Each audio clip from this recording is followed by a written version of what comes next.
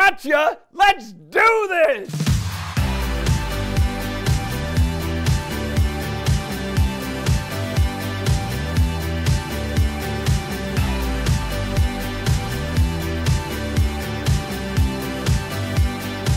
Tonight on A New Breed of Golf, I'm going to transform your shot shape, show you how to hit those high pitch shots, give you a little bit of insight in what you can do when you're in the rough, and we're also going to teach you how to hit that golf ball when it's below your feet. Time for a transformational tip presented by Morgan Franklin. There is nothing cooler than going out on the golf course and playing with somebody that says, you know what? That flag's in the back left portion of the green. I think what I need to do is I need to hit a draw in here. And they go through, pretty cool looks, really neat waggle, and then they make this swing. Starts out to the right, spins back to the flag, and yeah, goes right in the target. You know what? It's time to transform your shot shape. We want to learn how to be able to draw the ball, fade the ball. How do we do that? Well, first thing you got to do is you got to start with how you're holding the club. If I want to get a little bit of a fade, I'm going to hold this so that the club face is just slightly open. If I want to hit a draw, I'm going to hold it so it's slightly closed. I like to make accommodations for my shot shape when the club isn't moving. So I'm going to alter the way I put my hands on this club. Really important for you to understand. It's going to start with how you grip this, all right? Now, after that, we now have to deal with ball position, and ball position is a really important thing.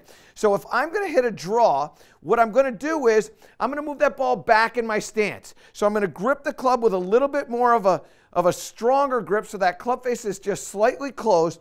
Move that ball into the back of my stance right there, and now I'm going to hit this shot, and it's going to start out to the right, and then it's going to have a little bit of a draw. Greg, what I'd love for you to do is to be able to play that shot, because it's not every day I'm hitting 2 in a row, so let's play that one again. And you can see how that starts out to the right, draws back to the flag.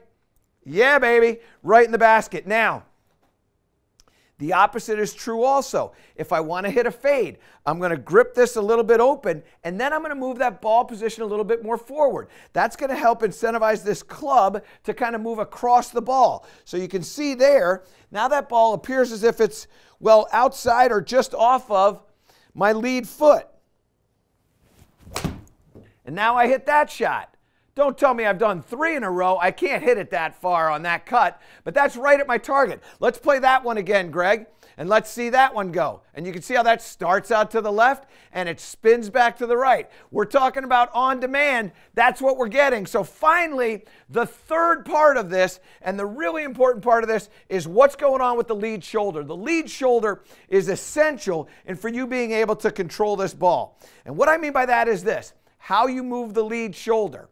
So when I want to hit a draw, what I'm going to do is I'm going to take the lead shoulder, I'm going to make it go up into the air and stay kind of closed. I don't want it to open up. And that's going to take the club, it's going to drop it underneath, and then with my closed grip, I'm going to be able to get that ball to turn. So let's get the grip set correctly. So my grip is on strong, my club face is closed. We call it the closed grip. Just invented that now. Now what we're going to do is make sure that with that ball position back in our stance, the lead shoulder is going to go a little bit up, which is going to let the lower body drive out underneath and let the club get under the plane. And so that's going to go up and then stay a little bit closed, which is going to throw the club head past the handle, which is going to turn this over. So ball position back. And you can see there that's spinning over to the left-hand side. Now, we're going to work on getting that ball to fade. And what I'm going to do on this one is I'm going to let this lead shoulder go down. Instead of up, it's going to go down. And instead of staying closed, it's going to open up. And by going down and opening, now the club is going to get out over the top of the plane, come across, and now we're going to hit a little bit of a cut. So grip it a little bit weak so that club face is a little bit open. We're going to get that ball position a little bit more forward.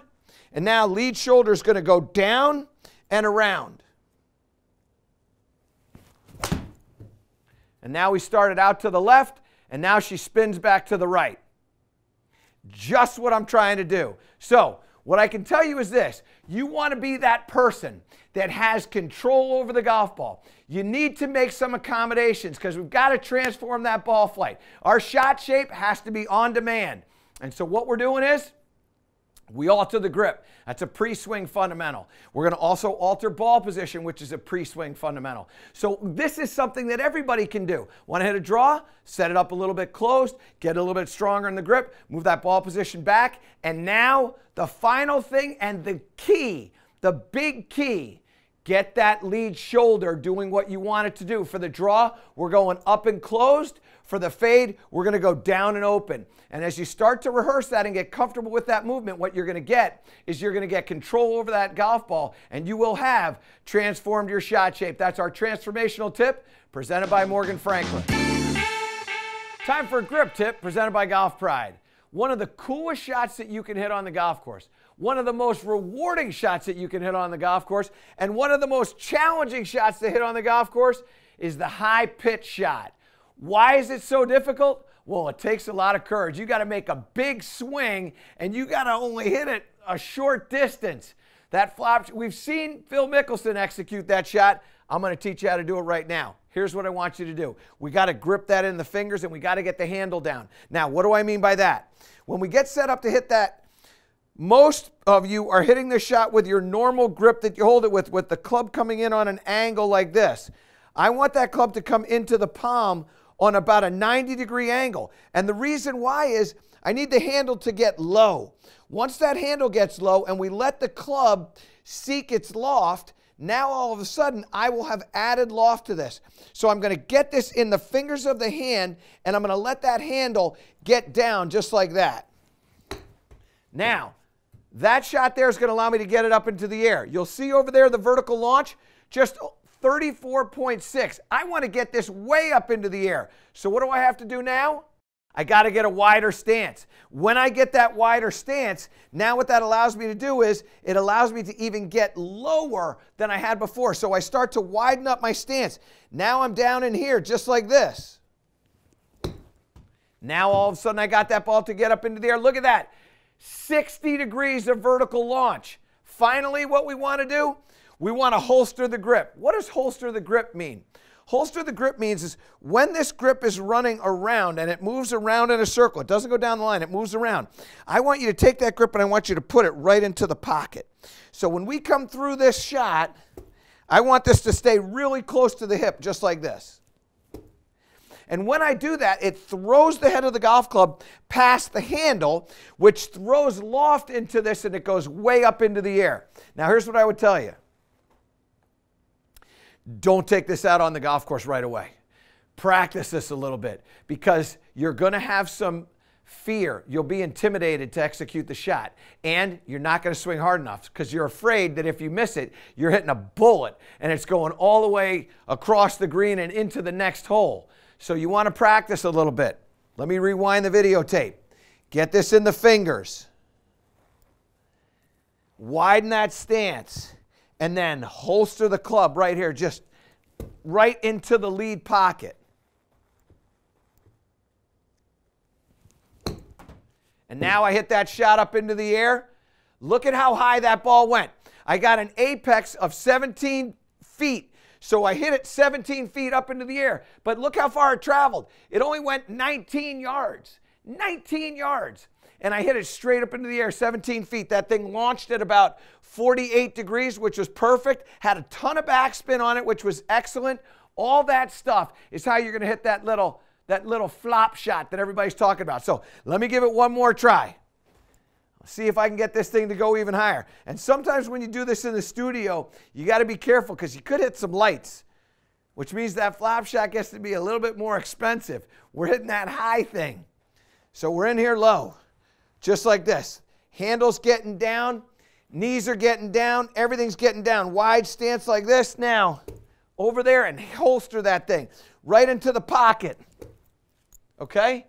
Let's see what we can get here.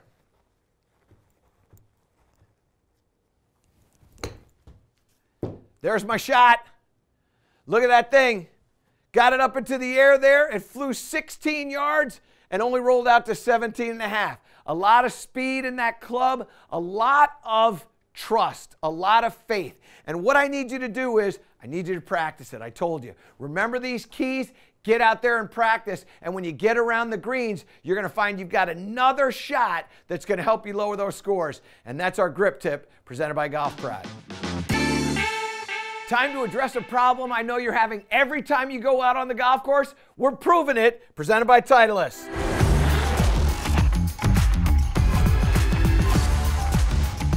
And I've got a secret for you. Come here.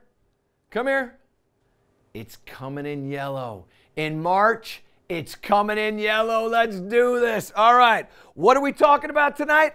We're talking about in the rough, a problem that you have every time you get out there. I want to show you the effect that the rough has on this golf ball. I've got to create a baseline here. So I've got a 6-iron in my hands. I'm going to be hitting it out towards this target. And I want to see what our baseline numbers are. So, okay, pretty good strike there. Come on up to the front. Let's see what kind of numbers that we're looking at here. And this is really important for you to understand the baseline and then understand the effect of the rough. So we go out here, I hit that ball about 180 yards. That was pretty good. Ball speed's right around 122.5. So let's just say 122, 123. We start looking at backspin, we're at about 6,300. So we're going to go 122 ball speed, 6,300 in the backspin. I've got a launch of about 18.5 and an apex of 104. I got to write all this down. So many times we forget stuff. I got to make sure that we know exactly what it is. So let's write this down. Ball speed is 122. The distance is 180. My spin is 6,300. And apex, well, we'll go apex at 104 with a launch angle of about, what did we get? About 19 degrees, 18.5, 19 degrees. That's my baseline there. Now, here's what I got to do. I got to bring the rough in. So we're going to bring that rough in, make this so I can hit out of some rough. Okay, now let's make sure I get this in the green. Here we go. Now 6-iron out of the rough. Okay. Let's go up to the front and see what we get, because we're going to see a lot of different things here. Really interesting. First of all, that ball carried in the air about 167 yards and it rolled out to 176. My other ball flew about 179, rolled to 180. So obviously there's some different things. That's, what is that, about 8 yards. So I've got an 8-yard rollout on that. Why do I have that? Look at a couple of things. One, my ball speed right there is 113. Okay? Backspin, that dropped to 4,600. So I was at 63 down to 4,600. My launch angle went to 15.5 and my apex went to 66. I got to do a little writing. And as you start to see this written down, now you're going to see what a big difference we've got going on with this rough. So ball speed, 113. Distance, I'm going to go with that distance. What it flew in the air was 168. Then spin rate, that's at 4,600. I had an apex there of 66, and I had a launch angle of 15.5. So what you can see is, look at these differences and how much they drop down. Everything drops down. Launch angle goes down. Spin rate goes down. Apex goes down. Everything goes down. What happens to our golf ball? It goes down. It goes in the bunker. It goes in the water. Now, we got to deal with this. How are we going to deal with this? Well, when you're in the rough, first thing I want you to do, I want you to open up that club face. So when we get in here, we got to start getting a little bit more launch. We got to start getting a little bit more spin. So the way you're going to do this is we're going to take that club face and we're going to open it up. I open up that club face just like this. And now I hit that, and when we go up into the air, let's look at a couple of things that happen. First of all, my launch angle went up 16.5, so I got that up into the air. Now, I got some other things I got to do. I got to grip down. Why do I want to grip down? Because in order for me to be successful out of the rough, I got to get a steeper angle of attack. And in order to get a steeper angle of attack, the first thing I have to do is I got to get closer. And when I get closer, the shaft is going to be a little bit taller. So now I got to grip down. So when I grip down here and I open up the club face, now I can stand a little bit closer to this ball. What's that going to allow me to do? It's going to allow me to get a little bit more spin on this. And so now I'm going to get a little bit of a higher launch. I'm going to get a little bit of a straighter shot, and I'm going to start to get some different things to happen. My backspin number went up there. Look at the backspin number. Backspin number goes up to about 5,100, so I'm going up. I'm going in the right direction. Now, we got to do one other thing. What's that? I got to steepen my angle of attack. So when I steepen the angle of attack, what does that mean I have to do? I got to get some hinge. That's what you got to do. You got to get a little bit of hinge. So we're going to take the club face, we're going to open it up, we're going to grip down on this club, and now I want to hinge this club up into the air. When I hinge the club up in the air, now I'm going to be able to trap down on this ball a little bit more. So now we're in here, standing a little bit closer. Now we're going to hinge it up. And now we hit that shot. This is a really good shot. Let's take a little peek at what happened when we did all that stuff. First of all, my golf ball now flew in the air 174.5. Call it 175. Then my ball speed goes up to 119. Remember, I want to get it up to 122. I'm trying to get this thing back to that normal number of say, 180. 122 is the ball speed. That's at 119. Not bad. Now, we get into the backspin number. Look at backspin number. All of a sudden, I got to 6,000. I've almost got it all back together. Launch angle goes to 16. Apex goes up to 83. So if I want to get it all back together, if I really want to get it all back together, you know what you do? You go back to the bag and you pull out that 5-iron. So rather than hitting the 6-iron, you might hit the 5-iron. But the point is this. There are some accommodations that you have to make when you get into the rough. One of them is you got to open up that club face. You got to grip down so you can get that shaft a little bit steeper. We have to steepen the angle of attack. And the reason why we have to do that is that the grass is a little bit longer. There's going to be a muffle when that club comes into it. And so what we want to do is we want to try to decrease the muffle, take some of that effect out of it. And the way you're going to do that ultimately is get steeper with it. So we open up that club face. Then what we do is we take the, let me get it into the green here. So we're going to open up that club face. We're going to get a little bit closer to it, hinge our wrists, and if you've got that number and it's a front flag, you've got to make sure you carry it. I want you to go to that 5-iron instead of the 6-iron. So now I'm in here doing the exact same thing, gripping down, opening up that club face. Now we're just going to hinge the wrists up into the air.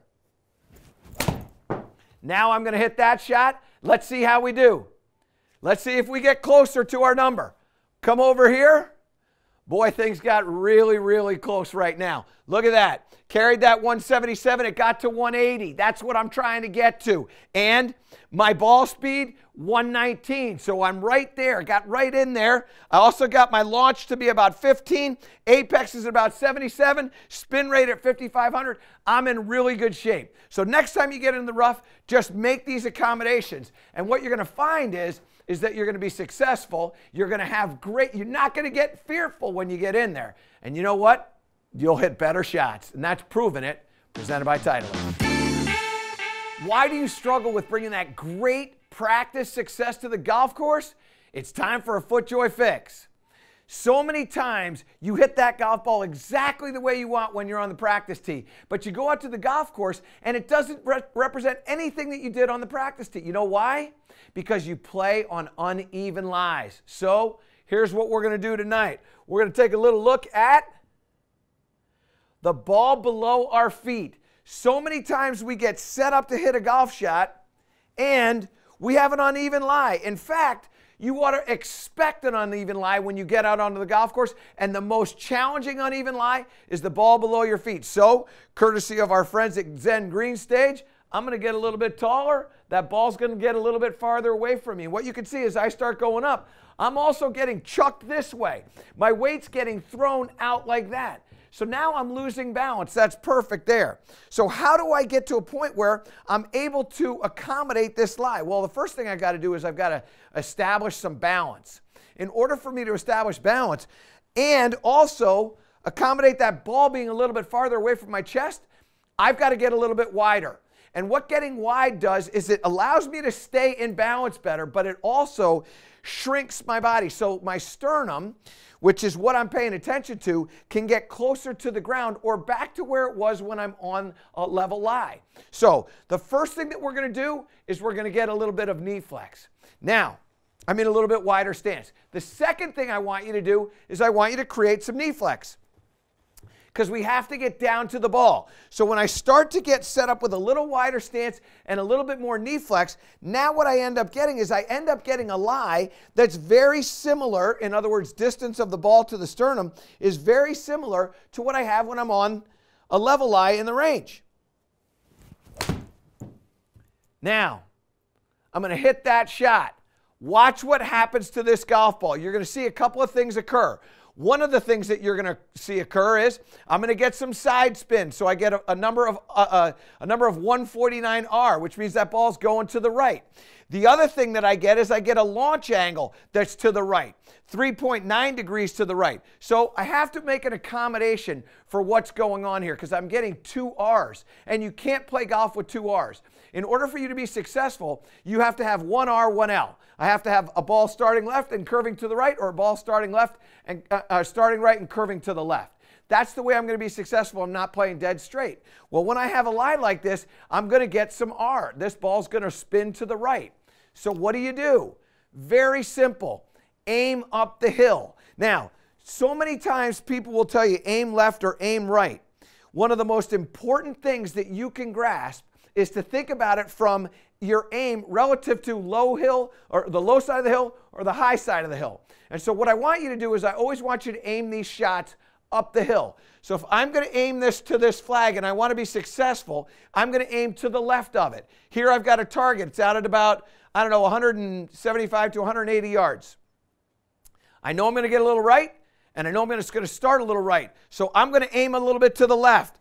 Body's going to be positioned over here. Now I'm going to do the exact same things that I did before. I'm going to widen that stance, and I'm going to add some knee flex. And that's going to bring me down to the golf ball so that I'm now making a swing that's on a very similar situation to that of a level lie.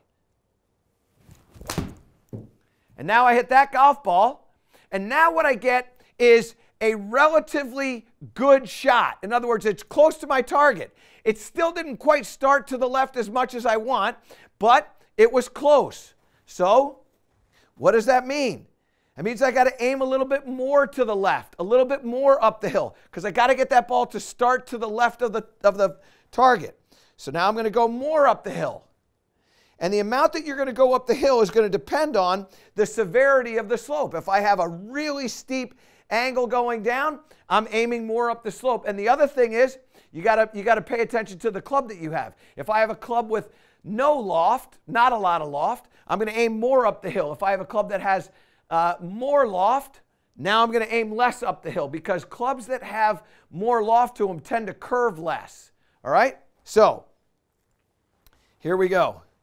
More up the hill. It looks like that ball's really far forward in my stance. It's not forward in my stance. It's just right where I want it relative to my aim of left. So now we go. And now I hit that shot. And now what you're going to see is that golf ball is going to have some curve to the right. Greg, maybe you can play that again for me if you can, so we can get a look at the flight of that golf ball, and you can see how it starts out to the left and now it's curving back to the right. It's an excellent shot right there and gives me a really good chance to make that putt for, I'll call it a birdie. Now, let's look at what we see happen. First of all, I hit it the same distance. I got it about 180 yards. But pay attention to this, because this is important.